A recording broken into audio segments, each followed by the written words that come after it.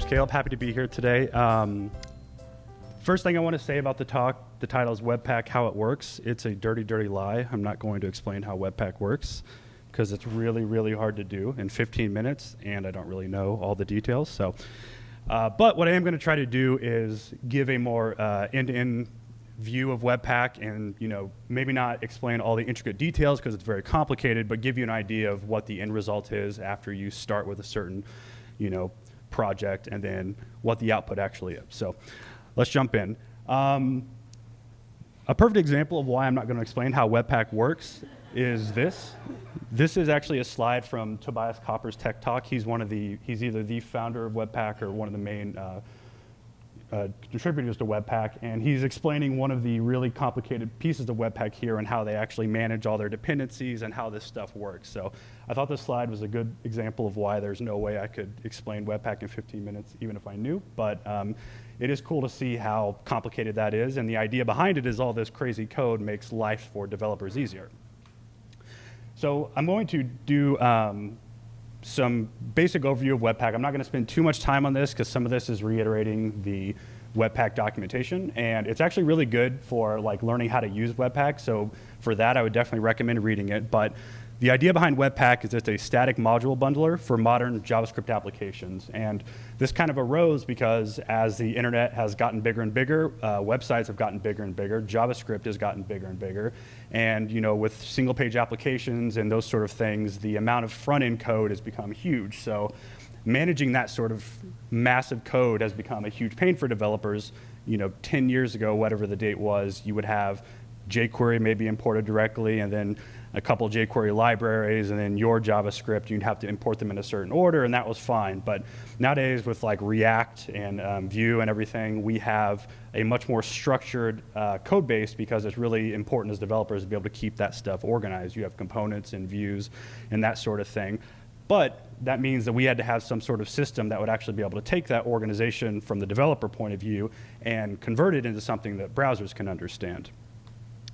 So the key idea behind Webpack is that it builds a dependency graph for your project and then will generate one or more bundles.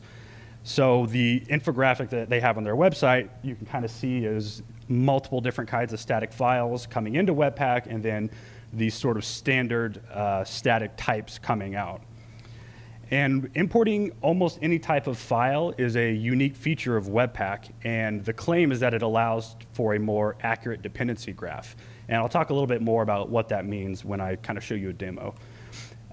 Just to go over a few of the key pieces of Webpack, the entry is just defined as where Webpack should start building its dependency graph. Webpack will insert its runtime code into any entry point. But simple applications will just have a single one. The default is source index.js. And same for output. That's just defining where Webpack should output the bundle. The default is dist main.js. So a configuration for Webpack can be as simple as something like this, defining an entry and an output. And you can even leave that out if you want to just stick with the defaults. And this is more about Webpack 4, but this is a specific feature that Webpack added in Webpack 4. And the idea is that it just provides default configuration options for development and production. That sort of thing is with mode equal to development, you get better browser debugging. It injects hot reloading, so you can make a single change to a module. It will update that module, recompile it, inject it into the browser right there without you having to rebuild the entire thing. My team is currently going through a major refactor to Webpack, which is kind of where all this started from. And we were using Grunt and some other stuff like that. And when we rebuilt our application, when you made a change, there was this 45-second build time, and then it would reload. And with Webpack, it's half a second because it doesn't rebuild everything. It only rebuilds what it needs to in development mode, so it's really cool. And in production mode, it just does the kind of things you would expect: uglification, minification, scope hoisting, everything designed to make the code as suited for production as possible. So loaders are a pretty key concept to Webpack, and that's actually the main thing I'm going to be talking about today, because this is the piece that's so core to Webpack, but it's actually really hard to understand what it's actually doing. It seems very magic, and that's hopefully what I'm going to clear up for you guys a little bit. But loaders essentially apply transformations to code, and they allow you to pre-process files as you import them. And one of the most common examples you'll see is Babel, and that's in pretty much any front-end application. It allows you to write the most cutting-edge ES6, ES7, ES whatever code, and it'll transpile it back to something that you can run in IE9 if you wanted to. And so this is an example of a configuration with Babel, which is, you define a test, so any file that matches that regex, you can exclude files, and you say, I want you to run that code through the Babel loader. And then you can pass it options and configurations. A more complex example that you might want to look at is CSS, because this is an example of where you can run multiple loaders.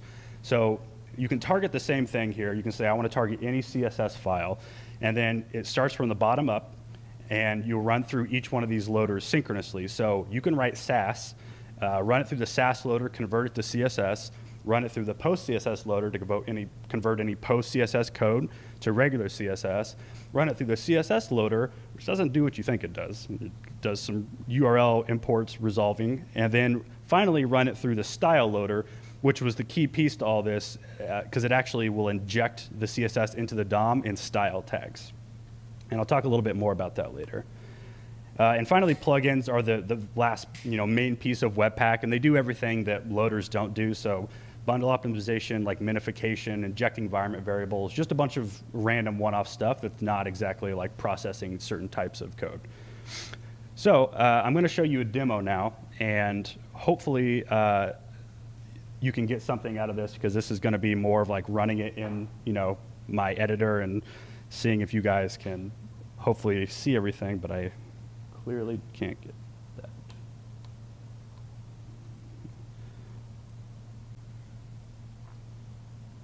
Okay. Yay. That's what gets the first round of applause. Okay. So this is just a really basic ES6 project, and the idea behind this is I'm just going to build Webpack and show you what it actually converts everything out to. So I'm going to start with the basic index file. This is like my base. This is index.js, and all it does is imports imports two functions from a math module that just do basic sum and product. It also imports CSS, and then it just console logs the output.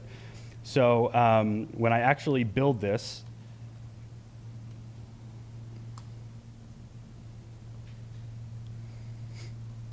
you can see it builds this main.js file, and this is actually what the output looks like.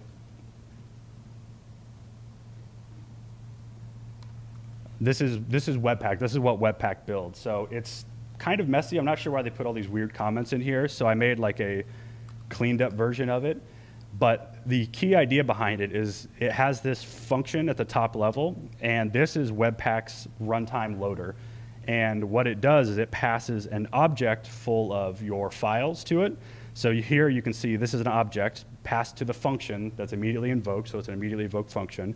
And this key is source index, which is my first file, and this is basically the index.js file wrapped in a function. So it takes your files, it wraps them in functions, and it builds like an object with them with keys and passes that all to the Webpack runtime.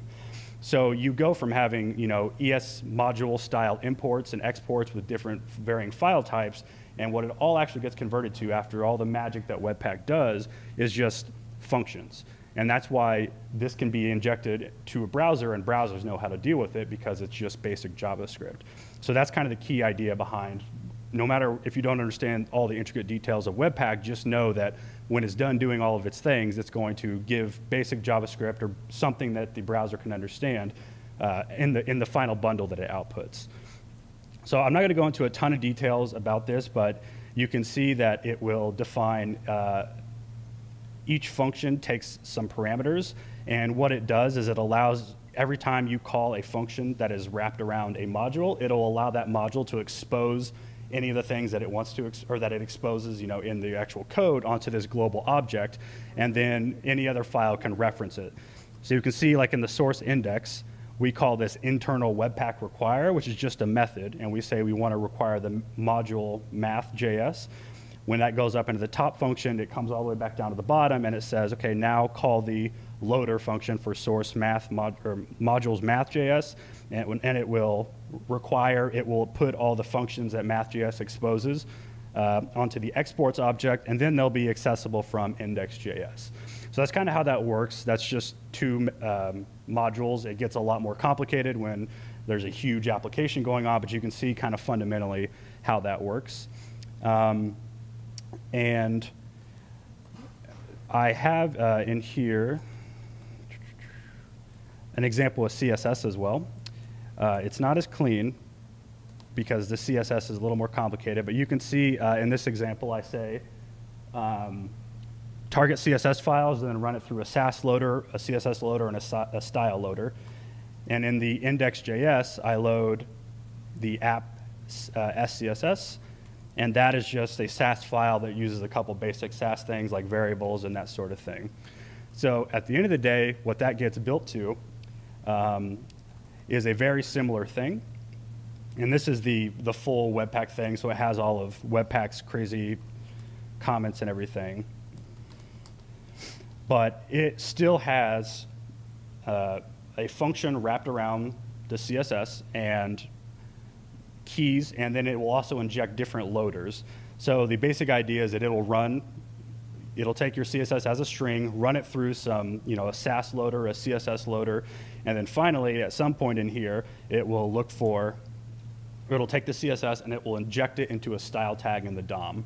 So there's no real magic behind it. It's similar to what you could do if you wanted to, but it does it all for you. And the idea is when you have these sort of big applications, say a React application, and you have React components, and they have dependencies like images and CSS files, you can import them directly in the component and not have to worry about how all this actually gets translated to the browser, to the client. And that's why they say it builds a more accurate dependency graph, because you don't have to control that and manage it yourself. If you've been doing web development for a while, you've probably experienced having like a massive JavaScript file or a massive CSS file that starts having outdated legacy stuff and you can't get rid of it, you can't clean it up. Whereas if you import everything you need directly in components themselves, if you get rid of a component, you can just delete that code. But then Webpack allows you to do that because it handles bundling everything for you and injecting it into the DOM. So I'd highly encourage you, if you want to learn more about this, you can just do a Webpack build yourself and kind of pick through the code. None of it's really magical. It's mostly just annoying because of some of the comment stuff they put in there, but you can kind of walk through and start seeing nothing is super complicated. It's mostly just figuring out ways to essentially get stuff to the browser in the way that it expects, which is putting stuff in a script tag or putting stuff in a CSS tag or adding links or that sort of thing. Yeah, so that's pretty much it. The last piece I just want to say is we have, there's a lot more complex topics for Webpack. Plugins, source maps, code splitting, chunks, lazy loading.